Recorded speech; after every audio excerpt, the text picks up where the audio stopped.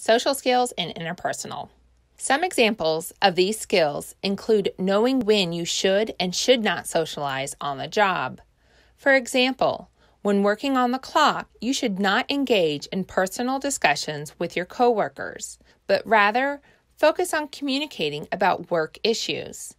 When it's time for your break and you enter an employee break room, it's time to chat with your coworkers.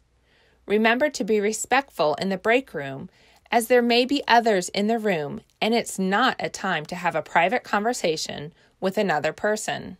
Learning how to protect yourself from being a victim is also a very important skill. For example, realizing when you are asked to work harder and more often on weekends by a coworker is a time to discuss the situation with a manager.